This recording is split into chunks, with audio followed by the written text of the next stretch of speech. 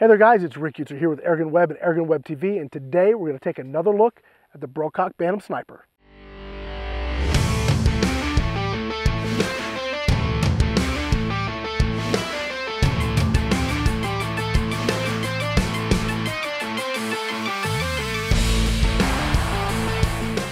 All right, before we get started, I want to say thank you to Daystate and Brocock for letting me do the deep dive into this entire product line.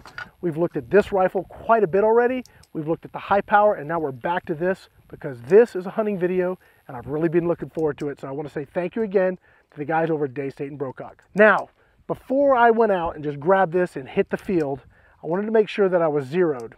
And I have swapped the scope. The other gun we were running had a first focal plane. So that meant whatever my magnification was, the mil dots went with me and they were the same regardless of whatever magnification power was on. This is a second focal plane scope. So if I'm at 4 power, my mil dot spacing is one thing. If I go to 10 power, it's actually different. So that's a big deal when you're out hunting because I'm not always shooting at a guaranteed 50 yards. I may be shooting at 50 yards one shot, 25 yards another, maybe 100 yards another. And if I change my magnification, well then it could be all over the map. So the very first thing I do is I just decide what I'm going to be running for that trip. Now, where we are here, we're at our ranch and we're really probably going to be taking between 50 and 75 yard shots. For me, I just put the scope on 10 power and that's pretty much it. Now I can sight my scope. I can go ahead and take some long shots, some close shots, make note of where I'm falling on the mil dots, and then I know when I go out into the field, I'm going to be able to mimic those results. So that's super important. Before you go out and start taking your shots, make sure you know your equipment and that you're going to hit the target. Now, let's see if we can go find some jackrabbits. Okay, so we were driving. My wife, who's running the camera today, noticed a jackrabbit just sitting real still. It's not that far away. We're probably talking 25 yards. Now, for me, these are the shots that always give me the worst grief because I have to shoot under it, and I just struggle with that. But I think we're going to get this one just fine. Let's see if I can line him up here.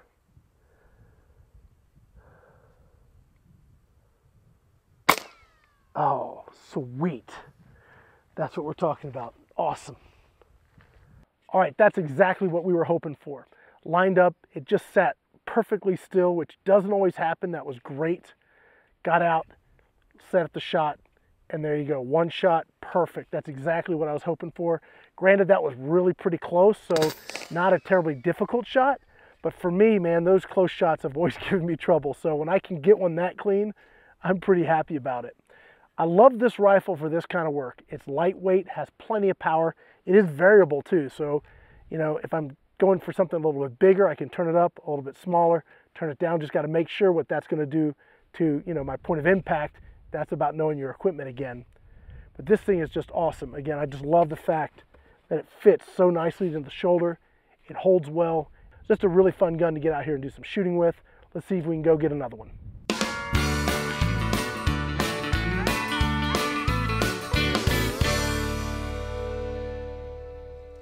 Okay, so we spotted another jack.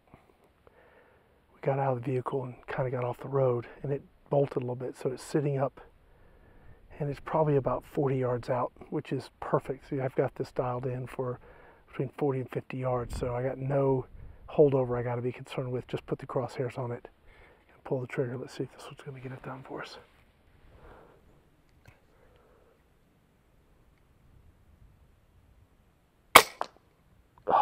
Yeah, that is what we want to see. Perfect shot. All right, so we found our second jackrabbit. I think we're going to call it quits. What I like to do is, jackrabbits I have found are great bait for coyotes, and we're really trying to, one, we've got coyotes coming right through the middle of the ranch, so we're trying to get those off a little bit, so I'm baiting them a little bit further out, and I'll be able to take them pretty easily, but they love jackrabbits. So I wanted to get a couple today, kind of set my bait pile for the coyotes for a nice hunt. And I've got my second jackrabbit, and the Brocock Bantam Sniper really did a great job.